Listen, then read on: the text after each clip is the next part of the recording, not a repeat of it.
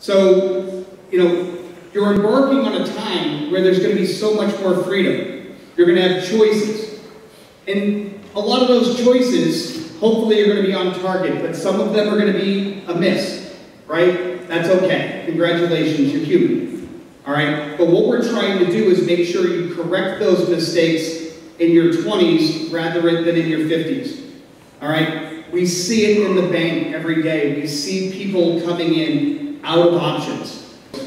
Okay? So, what we're doing today is helping you build a foundation.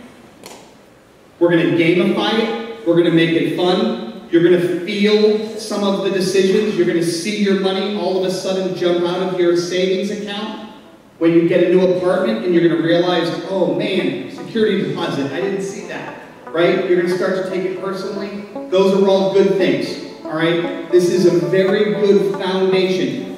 You're going to be a little bit overwhelmed. I guarantee at least half of you say to yourself, oh my God, how do my parents do this? All right?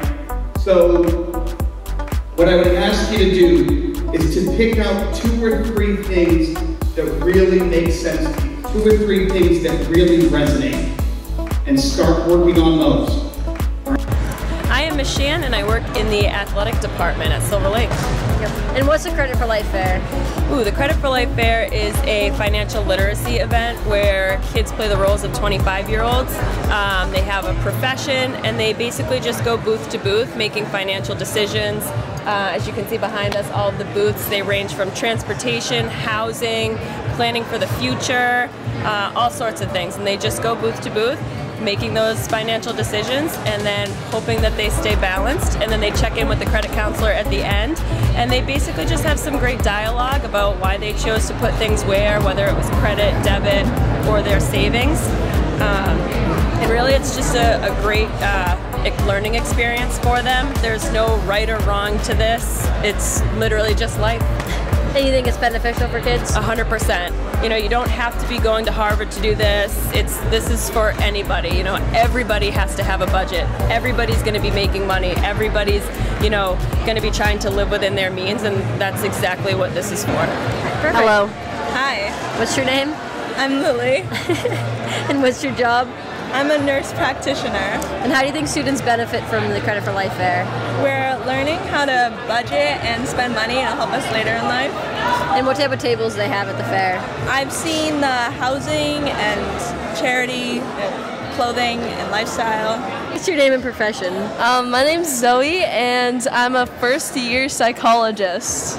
And you think this fair is helpful for kids? I do. I think that it's really cool that we can learn about all different aspects of things we're gonna have to experience in life, and yeah, it's good. So did you get the job you wanted? I did, yeah. Perfect. So you know about the future now? Yeah. My name is Danielle Shaves, and I'm a lawyer.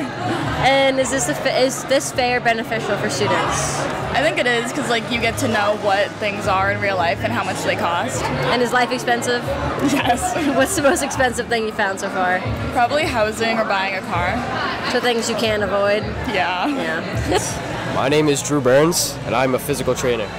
My name is Luke Doyle, and I'm a PE teacher. And these are jobs you wanted? Yes. Yes. Are you getting paid less than expected? No, I think my salary is quite good. It's around the same that I expected. And you think the fair is helpful for students? Spend your money wisely. I think it is very helpful. I'm Sakura, and I'm a civil engineer. Is life more expensive than you thought it was going to be? Yes, but I expected it because, life's expensive. And what's the most expensive thing so far?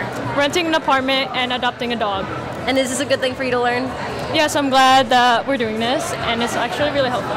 Cameron Dejanay, and I'm a psychologist. And what have you learned from the fair? I've learned that you run out of money pretty quickly. And what's the best part of the fair so far? Oh, probably talking to people from the community. All of the volunteers here today, I think they just listed 5 or 6 community banks, right? Banks are competitive. We compete with each other, right? But not today.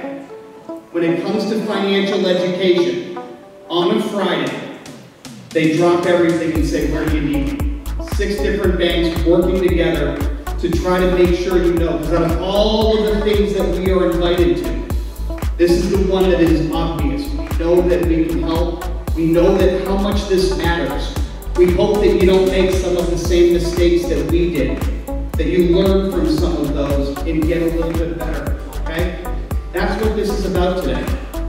This is not a fix-all, but learning how to budget is an indispensable first step. My name's Emma, and I'm a nurse practitioner. My name's Addison, and sports management. And you guys went to a workshop, correct? Yes. And what was your workshop? My workshop was college. And what'd you do in there? We had someone who graduated from Clemson University come in and talk to us about college life. Got it. And you did? I did investing, and it was a Silver Lake teacher, Mr. McMahon, and we got to see real stories of people who invested and got good things out of it. Samantha Kelly. I'm Megan the Liberty. I'm a fashion designer. And I'm an RM. And those are the jobs you guys wanted? Yes. So you think this fair is helpful then? Very helpful. Very helpful. And then how did you guys find what jobs you got? Career cruising. Yeah. So you guys like the fair though? Yes, we love it. We're having so much fun. What workshops did you guys do? Health and wellness. No! Workshops. Those are tables. I did insurance and mortgage. I did investing and insurance. And did you learn anything new? Or do you have an investment? Yeah, I take economics. I just took it because I love history. So I think it's definitely getting these kids' wheels turning, and hopefully they will be staying in their budgets when they're older. This is to figure out financial advice and know what you're doing for the future and kind of plan for it. Okay.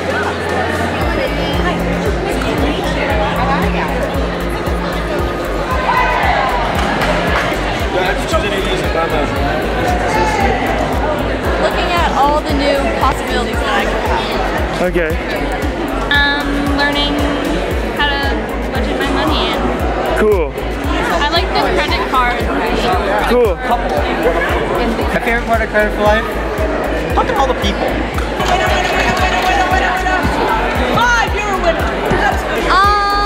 I love that I get to learn about what I'm going to do in my future, and I get to balance it all out. Cool. The prizes. Okay. Getting to be with my friends today is pretty fun. It's all the people and probably all the people. Just going up to all the people and just talking to them and taking them things and living a fake life. It's pretty cool. Winning a gift card. A Chick-fil-A gift card. Cool. We got gift cards. Cool. Have a good time, guys. See you later.